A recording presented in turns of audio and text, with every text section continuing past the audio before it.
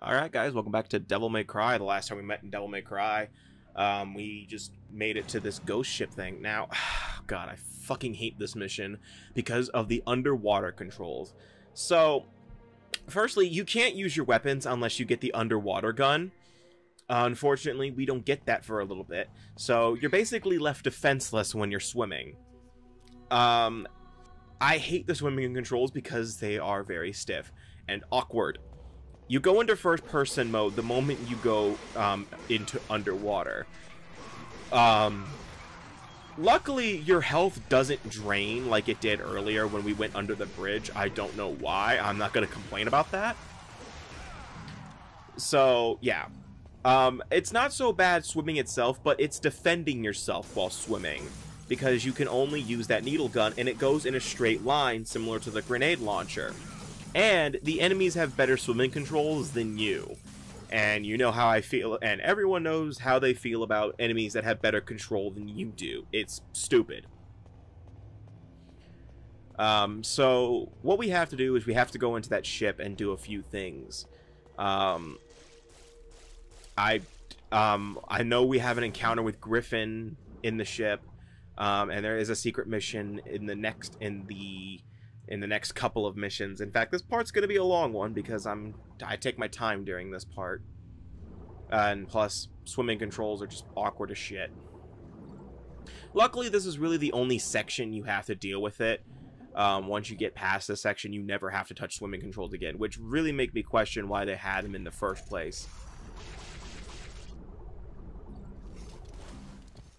And once you come out of a body of water, Dante just jumps out and goes to the nearest ledge. So, yeah. Now, this mission, I think, is pretty standard stuff. You don't really have to do anything too crazy. Like, I think you just really have to get through the...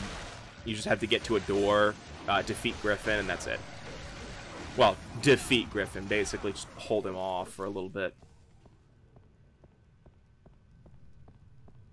Now, here's where we get the needle gun.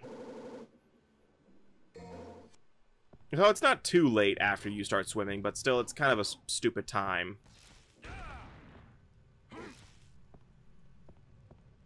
Why am I just attacking random objects?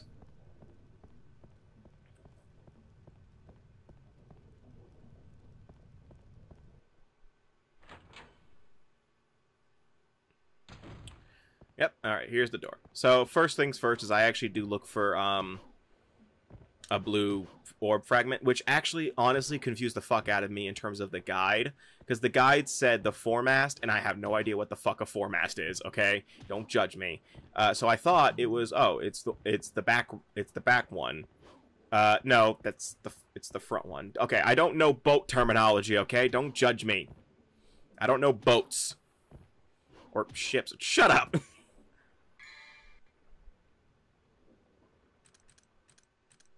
Okay, I'm trying to remember how to sting her, even though it's pretty easy to do.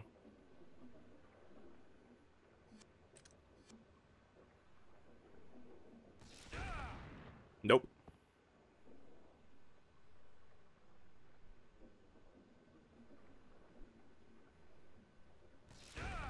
I think I'm confused here. I honestly should have cut this out, but I just wanted to look like an idiot for a little bit. Nope.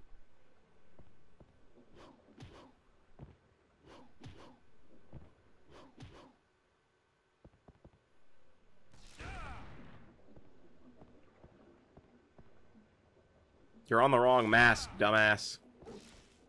I think it's also because I don't realize there are multiple masts on the ship, so I'm assuming that this is what they're talking about.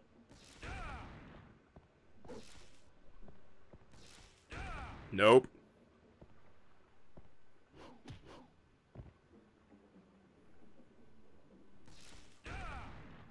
Oh my god.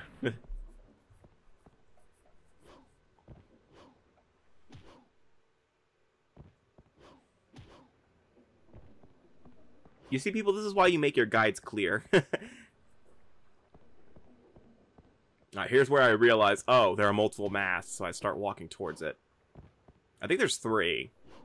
So I'm still at I think I'm still at the wrong one. Or is it just the 2?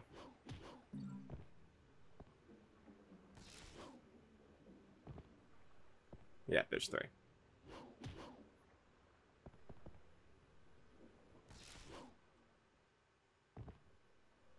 Yeah, I believe you do have to stinger off the mask. So that's how you get that last one. I think this is me processing the fact that I got it, that's what they meant. Yeah, sometimes I do that. Where when I don't understand the guide for a second and then I get it all of a sudden, I'm just like, what the fuck did I just do? Like, I usually stand there for a second just to, like, give myself a second and go, what the fuck? Oh my god, just look at the door, please.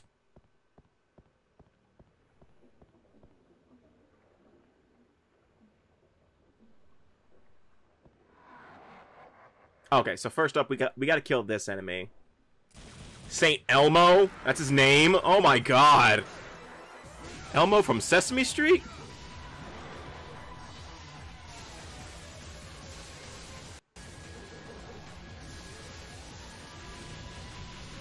Actually, air raid is really good for distance foes like that because of the lightning bolt attack that I just did.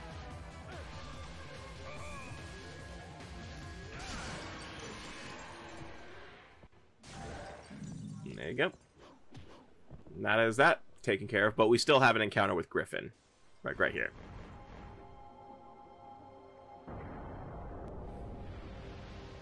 Way up. Okay. That's not until Assassin's Creed 4. And we're not doing that until I do Brotherhood, Revelations 3, then 4.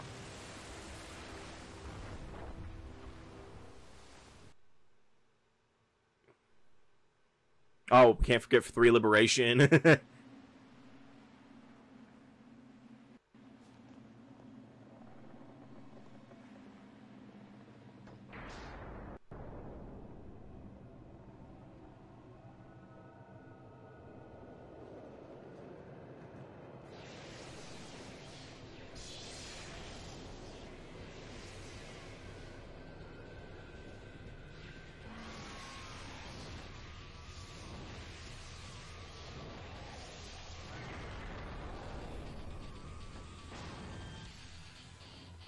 Yeah, so we gotta take out Griffin.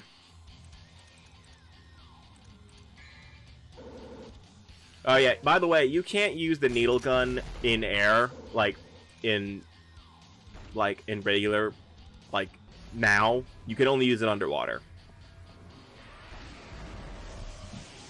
Why? I don't know.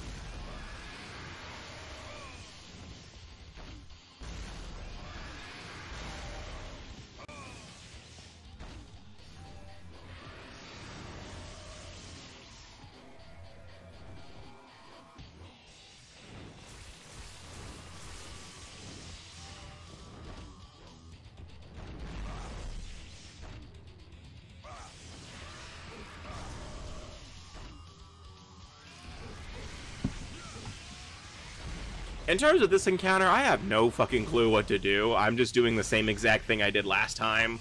You know, grenade launcher when I can. If I can get close to him, get close to him. Just, in all honesty, I have no fucking clue what I'm trying to do here. I don't know if... I feel like it's the same exact thing as last time. In all honesty, I think Griffin is easier out of all of the other bosses. Because Nightmare has his own problems. I'll get into that later. Phantom is just a... I don't know. I think it's just because of Griffin's reliance on projectiles that you can avoid them a lot easier than Phantom's and stuff. And Nightmare just has a few things about it that I'm just not a big fan of. But luckily, since this is easy mode, it's a lot easier to deal with him. And he looks significantly different than he does in DMC5, just saying. And that's the end of the mission.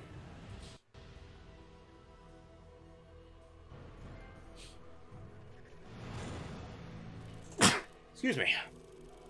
Sorry, I'm allergic to C ranks.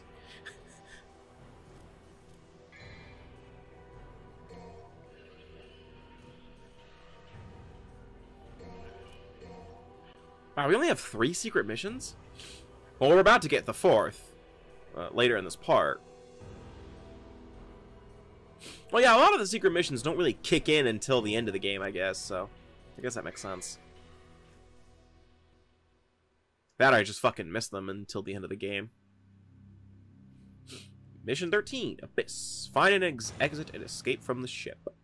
Alright, so this is a secret mission right here. You have to interact with the captain's body, but you have to wait until after this mission goes through, in the intermission between, whatchamacallit, this mission and the next mission.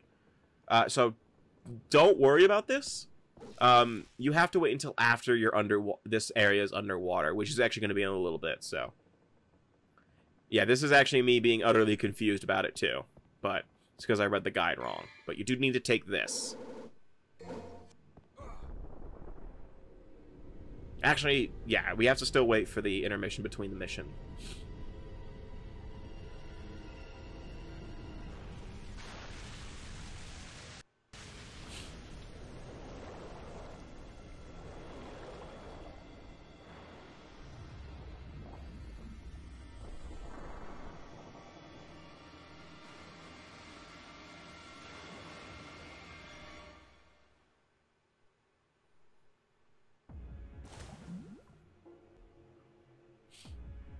Okay. Good job, Dante. So now we get to see how built different Dante really is. If he was on the Titanic, he would have just swam to shore.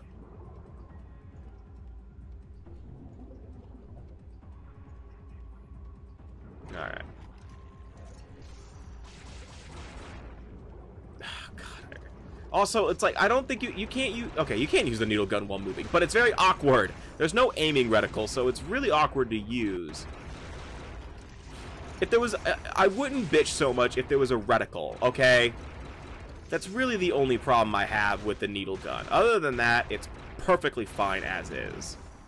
Just, if there was a reticle, would have been great. And I think it has a certain range when it's effective, like now. But again, a reticle would have been nice. I mean, then again, there's not really an aiming reticle for... I mean... You are locked on when you shoot in this game. Like, you do have to press the R1 button before you shoot. Unless you're in easy mode, then you can just shoot by mashing the square button all you want. Alright, there's a blue orb right there. Or a blue orb fragment, you know what I mean. Yay! We got more health.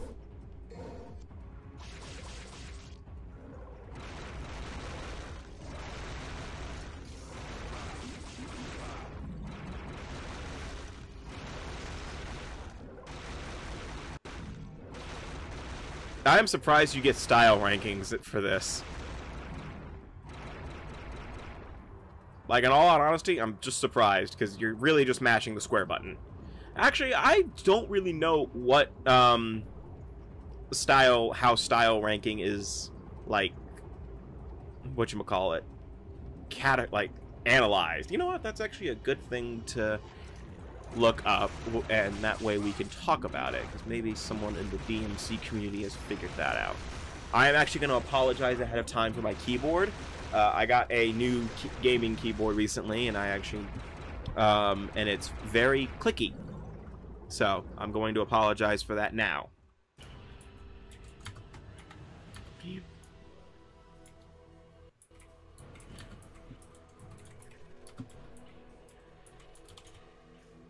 Okay.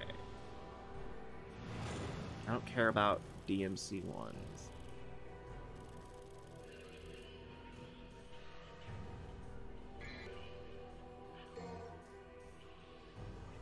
Okay, well, first off, I actually finally know what the Devil May Cry 2 rankings are. It's D for Don't Worry, C for Come On, B for Bingo, A for Are You Ready, and S for Showtime. I have never seen any of that, because DMC2's style ranking system is bullshit.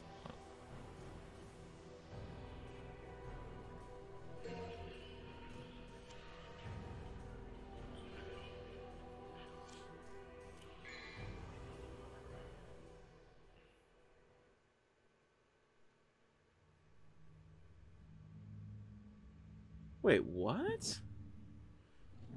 In this game, in Devil May Cry 1, the ranking of A depends on the region.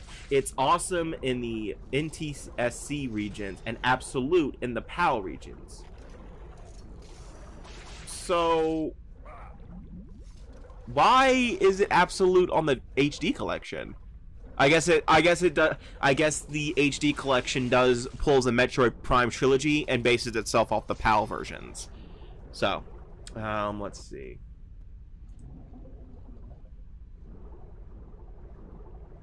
Okay. So,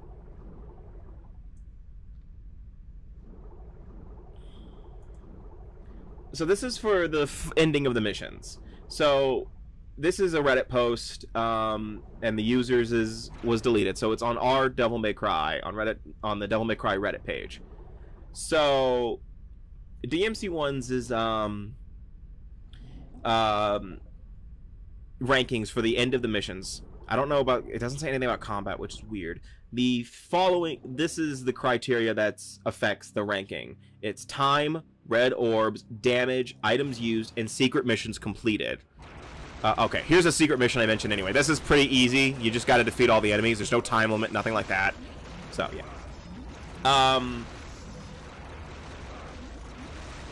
So, each mission has a time requirement. So, you get 500 if you're under the time requirement.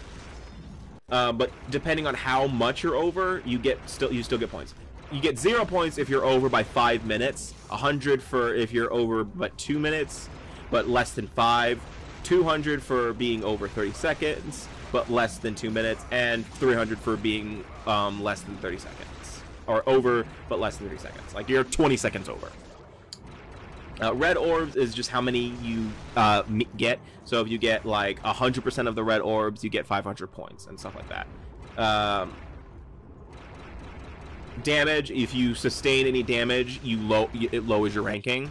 So, depending on how much damage you take in missions, don't. So basically, don't suck. And item usage varies. So you're minus 100 if you use a Devil Star or Holy Water, 300 if you use a Vital Star or Yellow Orb, and minus 500 if you use an Untouchable. So that explains my ranking for the final boss. But this also depends on like what difficulty you're playing on.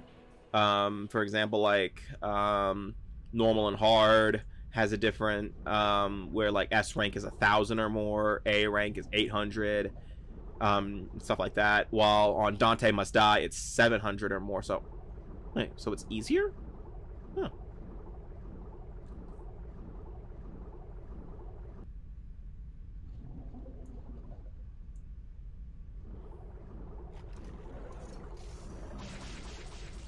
Okay, so what about combat? That's what I need.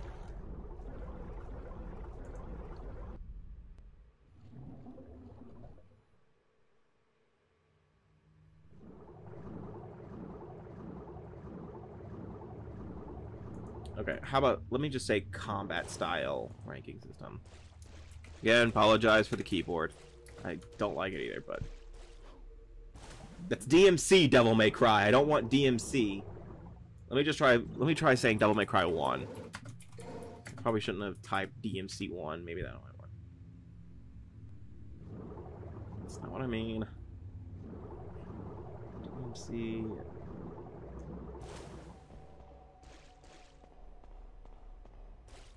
Okay, it doesn't say what, like, factors into it.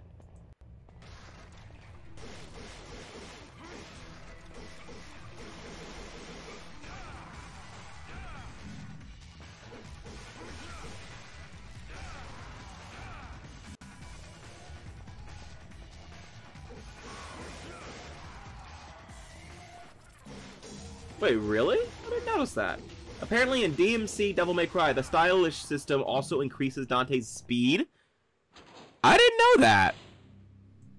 I didn't know that. That's new. I'd never heard about that. I never noticed that. I played DMC a lot, and I never noticed that. Anyway.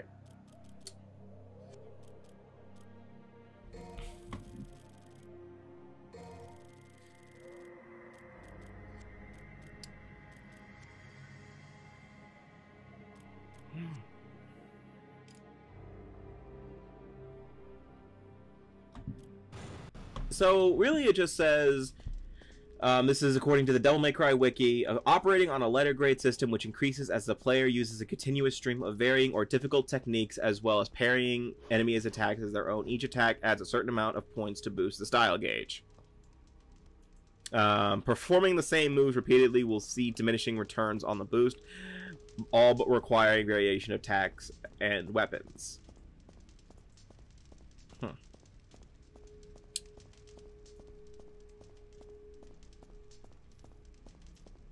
Yeah, it doesn't really say... Oh, okay. Okay, here it is. In the original Devil May Cry, the stylish rank completely resets if it's not maintained, and the time until it is lost is the shortest in the series, 1.5 seconds. Nope, DMC2 does that. To the point that it is possible to completely lose style rating by missing a single hit. It is often necessary to use firearms to maintain it while moving between enemies, or take advantage of the lack of knockback Stinger has to move quickly to a new target. Charging blows with Ifrit will pause the decay of the style rank. Knocking an enemy into the air and juggling it with Ebony and Ivory will constantly increase the style rank up to S without any further combo variation. Unlike the other games, taking hits has no effect on the style ranking at all.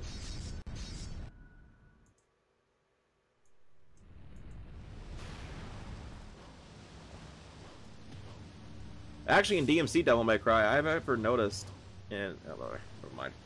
In oh yeah, so the dynamic music system was in DMC Devil May Cry. I always thought it wasn't, because I do remember.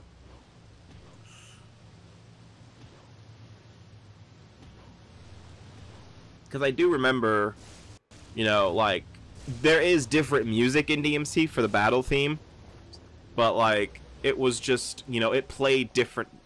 It just played randomly.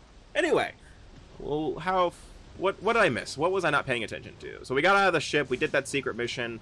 I think I'm trying to get another. I think I'm getting a gold orb here, which I don't know why, but because I honestly don't need it, considering how great I am at this game. I mean, look at me. I am like flying through this fucking game. What are you talking about?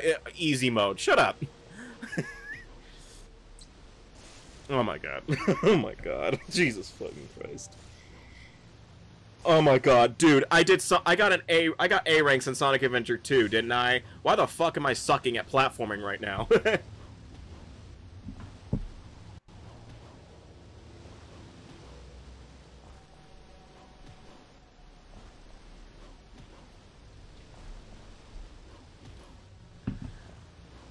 Like, oh my god, it's just I think this is the last thing we do in this part, because did the mission start yet? I don't remember. Or is this the intermission between the mission and the actual? Oh my god, dude, come on! Is that blue? Okay, good. Is that blue orb all over? Don't. Oh my god, he did not. I did not just do that. I mean, it worked, but I could have made it with a double jump. Probably. I don't know. That was a waste. I mean, double trigger is not really hard to get. You just have to attack enemies constantly, but Jesus Christ, dude. Come on. Yep, there's something in the waterfall. Always something in the waterfall. And then when there's not, you get pissed anyway.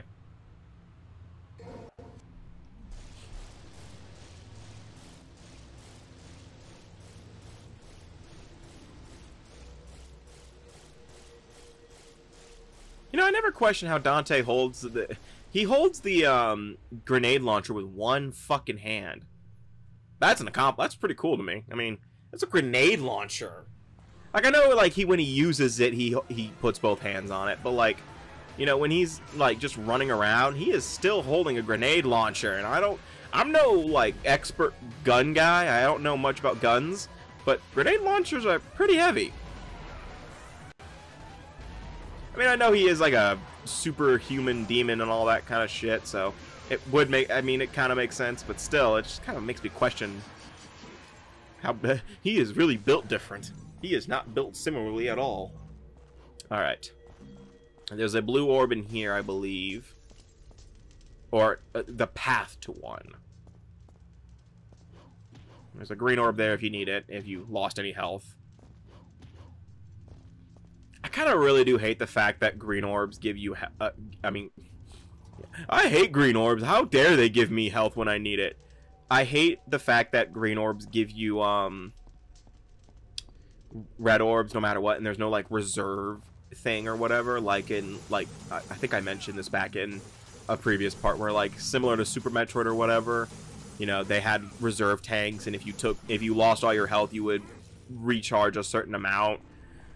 Because of the reserve tanks. I kind of wish more games did that. You know, especially if it's really helpful for like a first playthrough.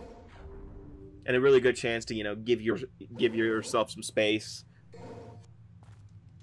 But, you know, not every game has to do what Metroid does.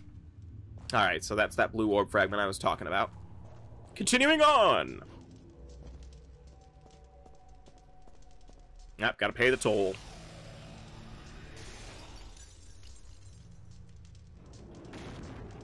Oh, I was wondering why I was standing there, but the door was opening. I was about to say, like, what the fuck am I doing?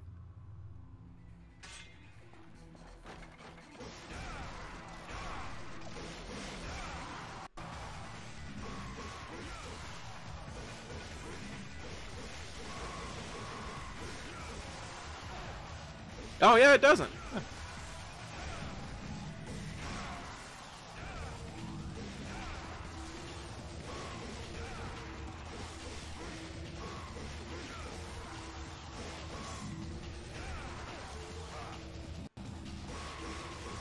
You know, like, DMC2 is like, you don't even get a second to raise up your style ranking, and it confuses the hell out of me.